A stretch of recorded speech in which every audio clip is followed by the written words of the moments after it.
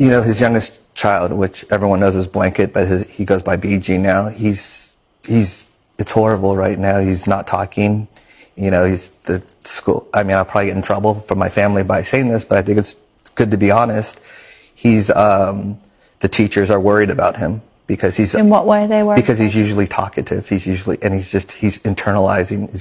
Because this is the hardest thing for him because he wants to say something. His dad's getting attacked and he's not here to defend himself. How old is he now? He's 17 now. Is he? Yeah. Okay, so this worries. And he's got that same heart that my uncle had, and you know, that same sensitivity.